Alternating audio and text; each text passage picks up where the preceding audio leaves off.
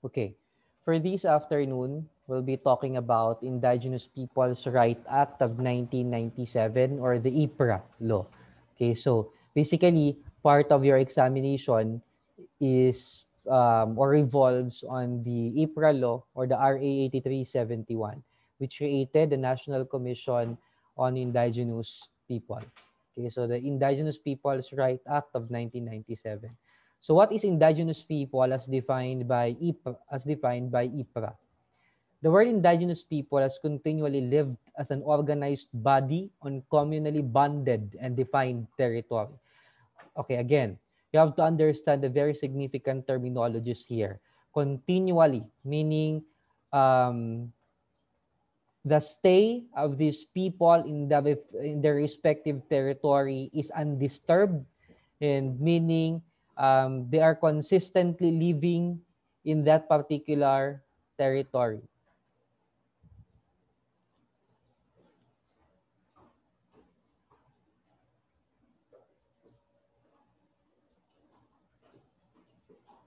Okay. So, okay, continually lived as an organized body. When you say organized body, class, we are talking about a recognized group, like for example, a recognized indigenous group or indigenous community. No, kaya organized siya because there is an organization in the respective community. And as most of you siguro know, there are several um, parang chieftain. Yeah, they call it chieftain. No? They're calling these people, the heads of this organized body, as the chieftain on communally bonded and defined territory. So pag sabi natin defined territory, they are only their territory is set, and they only have when you say defined territory, there is a restriction as to where their territory starts and until where, etc. Okay. Now, they shared also common bonds of language, customs, traditions, and other distinctive cultural traits. So since they are a tribe, since they are indigenous people, so basically they are sharing the same language, the same customary practices, the same traditions, no, and cultural traits that are only distinct to their respective group. Class, even if they are called as indigenous people, this is a collective, even if this is a collective term, still we have different no, indigenous group no, which are who are part of the indigenous people, the word indigenous people. So make no mistake, these indigenous groups do not share common language, but a certain indigenous group share common language, customs, tradition, and cultural traits. They are historically differentiated from majority through resistance to political, social, cultural of colonization. So the reason perhaps why indigenous groups are located in a far-flung areas from the downtown or kasentruhan, it's because the majority are resisting no to the political, social, and cultural changes brought, of course, by the different um, people who colonized our country, and even the influence from the different countries who are visiting our country, for instance. Ancestral domains refers to areas to include but not limited to ancestral lands, forests, pasture lands, residential lands, agricultural lands, hunting grounds, and even burial grounds. It also includes worship areas, bodies of water, mineral and other natural resources, home ranges for nomadic IPs, and places that traditionally they had access to. The aforementioned should be held under a claim of ownership or occupied or possessed by the indigenous groups by themselves or through their ancestors, communally or individually, since time immemorial, continuously to the present. That's under Rule 2, Section 1 and Rule 3, Part 1, Section 2. Later, we'll be discussing certain provisions of IPRA law which would help you or as a guide in answering your examination. This is just a general concept, no, of what IPRA law contains. Moreover, ancestral land refers to lands which are occupied, possessed, and utilized by the individuals, families, and clans who are members of the indigenous groups, including the mentioned examples. RA 8371 is an act to recognize, protect, and promote the right of indigenous cultural communities or ICCs or indigenous people or IP, creating a National Commission of Indigenous People, establishing implementing mechanisms, appropriating funds therefore and for other purposes. Remember, class, RA 8371 created the National Commission on Indigenous People or of Indigenous People. Okay, now question. What makes the government think to establish a separate agency which would protect the indigenous people? Because maybe the government is now noticing the changes and the decreasing number, no, of this decreasing number of indigenous people in our country, because most indigenous people right now, class, are starting to integrate, no, with the people from downtown areas or kung saan-saan sila napupunta. Kung galing sila, class, sa kabundukan and isolated or far-flung areas, they are not trying to merge, no, with people dito sa baba. And then they try to socialize, they try to act the same way that people from sa di nga baba, the way they act, no? So ganun siya. So the government start noticing changes on the behavior and the tradition, nawawala yung tradition and the protection of their culture and their ethnicity. So Republic Act 8371 does not intend to confine them in their defined territories, but it allows the indigenous people to think that they are protected by the government, na hindi sila napapabayaan at hindi sila nakakalimutan ng gobyerno. Only a law of such breadth, depth, and scope of RA 8371 can provide our indigenous peoples with the seeds of their empowerment and social equity. That's according to former President Fidel Ramos during the signing of RA 8371 in 1997. Remember, it was in the time of Fidel Ramos when RA 8371 was enacted. According to Talaandig and Manobo of Bukidnon, the state shall recognize and promote all the rights of ICCs and IPs hereunder enumerated within the framework of the Constitution: the right to ancestral domain, right to self-government and empowerment, right to social justice and human rights, right to cultural integrity, Indigenous Peoples Right Act of 1997. Who entered the area, did the lumad enter the protected area of the protected area trespass the lumads? This is a case. No, this is a case which involves the trespassing on their respective protected lands or protected areas. RA 8371 or the IPRA was enacted in 1997. Central to these two are provisions thereunder on the rights of indigenous peoples or IPs, including those over ancestral domains and lands. The law covers all activities within these areas, including development projects conducted or sought to be conducted in these areas by non-IPs. Now, all project class which involve making the IP area as part of their project is protected under RA 8371. So hindi pwedeng pumunta ka lang, any private company can just go directly to the indigenous community and try to buy their respective properties because they are now protected under RA 8371. An example of the reasons why IPRA was implemented. IPRA has raised a complex range of issues and concerns for the mining industry, which have resulted in a considerable degree of uncertainty. The interests of mining companies and IPs have been pitted against each other and often see inherent conflicting. Okay? Again, because indigenous people most often than not, they are residing in areas which have great resources, including the area where tinatarget ng mga mining companies. Nagkakaroon ng conflict of interest on between the two.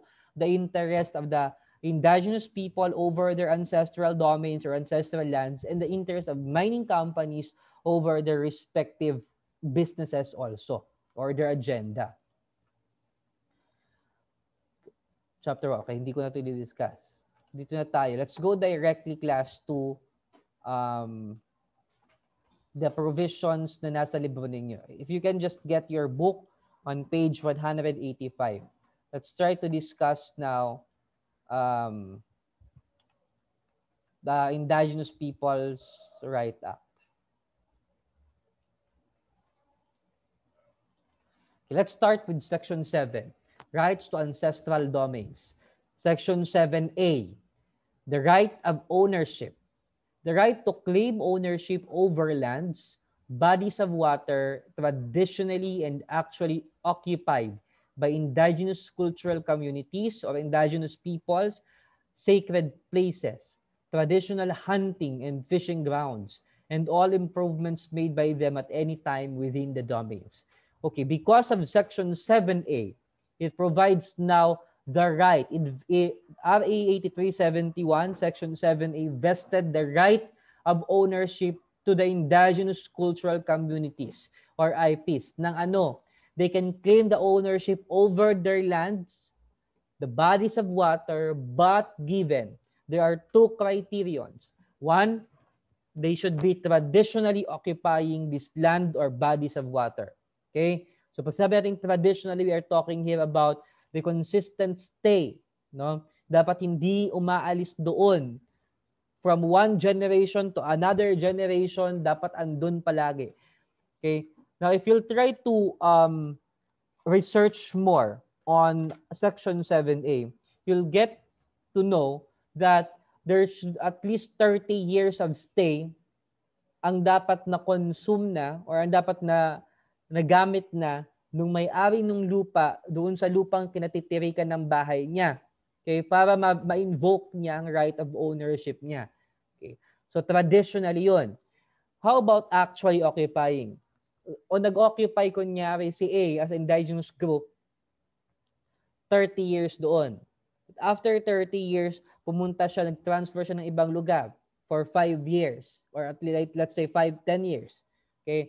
So after 10 years, A bumalik siya sa lupang dating niyang tinirhan for 30 years kasi doon din nagstay yung indigenous community nila or indigenous group nila. Pwede pa ba niyang i-invoke ang right of ownership niya? No. Why? Because the right has already been extinguished because they should be actually occupying the area from the day that they invoke the right of ownership. Or until that day that they have invoked the right of ownership. So dapat, since 30 years siya, dapat dapat, or let's say hindi nga umabot ng 30 years, let's say 29 years siya, and then after 29 years, lumipat siya ng bahay. So hindi niya na-satisfy yung requirement na 30 years para magkaroon siya ng, ma-invoke niya ang right of ownership doon sa lupang yun. Okay? So pag sinabi naman na, again, actually occupying, dapat hanggang ngayon doon ka nakatira. Traditional ka nang nakatira doon, actual pa. You are supposed to be occupying the area para ma-invoke mo yung right of ownership na yun. In which, a right of ownership also includes traditional hunting and fishing grounds. Okay? And all improvements made by them. Ano man ang gawin, class, ng mga tao, ng mga indigenous community sa lupang yun, hindi sila pwedeng pakialaman because they are protected under Section 7A. They have all the rights to any improvements. They have all the rights to own any improvements na ginawa nila sa lugar na yun at any time within the domains. The domains, we are talking about the defined territory that they are staying. Now, how about, let's talk about Section 7B, the right to develop lands and natural resources. Okay, this is just a continuation on the premise provided by Section 7A. But Section 7B is now more defined, more precise, when it vested the right to develop lands and natural resources to the indigenous cultural community. They have the right to develop land. They have the right to control their land. They have the right to use their lands. And even all the natural resources surrounding the respective defined territories, they have the right to develop it. Okay? The lands and territories traditionally occupied, owned, or used. Let's talk about Section 7C, the right to stay in the territories. No ICCs or IPs will be relocated without their free and prior informed consent, nor through any means other than eminent domain. Okay. Now, this would answer now the question. Pwede bang paalisin ang mga indigenous cultural communities or IPs ng basta-basta lang, whether ng gobyerno o ng private companies? But make no mistake that a case of a government reclaiming the property of IPs is different from a case where private companies sought to buy, okay, a territory owned by ICCs. It's two different things. Okay, now let's talk about free and prior informed consent. Ano bang ibig sabihin natin itong free and prior informed? Kasi this is the criteria under Section 7C na dapat mananatili sila sa lugar na yon walang papalisin sa lugar na yon kung walang free and prior informed consent. Now, on your book on page 186, refer to Chapter 2, Section 3G. It defined now free and prior informed consent as used in this act shall mean the consensus of all members of the indigenous cultural communities to be determined in accordance with their respective customary laws and practices. Okay? Ibig sabihin, the government and private companies should be out of the picture when a particular indigenous group vote whether they are going to stay or they want to be relocated. Okay? Sir, ito ba sir yung typical consensus na magtatanong, magre-raise ng hand? Depende po yun. Because under Chapter 2, Section 3, it will depend in accordance with their respective customary laws. Kung ano sa tingin ng chieftain ang makakabuti, kung paano niya gagawin ang consensus na yan, na kung paano talaga nila ginagawa ang botohan, will be leaving it to them. Okay, walang say po ang gobyerno, walang say ang private companies. Kaya nga free. They should be free from any external manipulation. Dapat hindi pwede na may nakikialam na galing sa gobyerno o galing sa private companies. Another, they should be free from interference and coercion. Hindi pwedeng pipwersahin sila to vacate the area. Okay?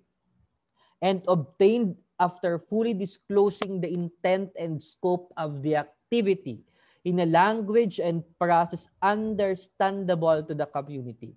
Remember, class, we are talking here about indigenous cultural communities.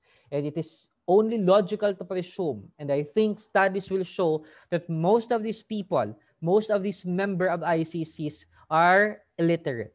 Okay? Most of them are not studying. Most of them, they are already fine kung anong meron sila, kung anong klase ng education system meron sila. Okay? So, Chapter 2, Section 3, with defining free and prior informed consent, would protect now the IPs from manipulation, no, from the private or government sector, that dapat daw, sabi ng Chapter 2, Section 3, kailangan i-disclose mo muna ang intention mo. Okay? Ipaliwanag mo sa mga indigenous people kung anong intention mo sa pagbili o pag-acquire ng lupain na yon. Okay? Secondly, dapat yung scope ng activity na gagawin nyo sa territory na yon. Okay? Hindi pwede na vague or dapat hindi pwede na malabo sa part ng mga ICCs or IPs kung anong gagawin mo sa areas nila. Kung gagawin mo yung ecotourism site, you tell them. Kung gagawin mo siyang mining site, you tell them. And then let them decide in their own free will through their respective customary laws. Okay? in a language and process understandable to the community. Kung ano intindihan kan kunyari iriga, you have to translate the entire contract to a language that they understand. Kung yan ay English, i-translate mo yun sa kanila kung anong lingwahe ang naiintindihan nila. Okay? Because that is one element of for a contract to be valid. Okay? So, again, wala pong mapapaalis, walang ma-relocate na IPs hanggang wala yung free at prior informed consent. So, sana, I hope that it's now clear to you that this word free and prior informed consent does not mean it's shallow definition. Okay, because another provision in IPRA defined this terminology, and I hope it's clear now to you. But there is an exemption. Nor through any means other than eminent domain. Now, eminent domain is a power of state. Okay? According to definition, particularly, our Constitution is just a carbon copy of the American Constitution. I don't know if you can see this. Eminent domain refers to the power of the government to take private property and convert it to public use. Okay? That's the definition of eminent domain. Now, it's the Fifth Amendment of the U.S. Constitution. But in the Philippines, it's part of our Constitution. Okay? The right to the power of eminent domain. Kaya silang paalisin ng gobyerno kung talagang kinakailangan yung lupain nila. But of course, even if they are exempted under Section 7C, the government, if in good faith, and a sign of courtesy, should exercise free and prior informed consent among the members of the IPs. Hindi pwede na exempted naman pag gobyerno, okay lang yan. As a form of courtesy and respect to these people, they should exercise due diligence in free and prior informed consent towards the people of the indigenous cultural community. Okay? So I hope it is clear now about the right to stay in the territories provided under Section 7C. Okay. Let's talk about Section 10, unauthorized and unlawful intrusion. You can just refer to your book. Unauthorized and unlawful intrusion upon or use of any portion of the ancestral domain or any violation of the rights herein before enumerated shall be punishable under this law. Furthermore, the government shall take measures to prevent non-IPs from taking advantage of the IP's customs or lack of understanding of laws to secure ownership.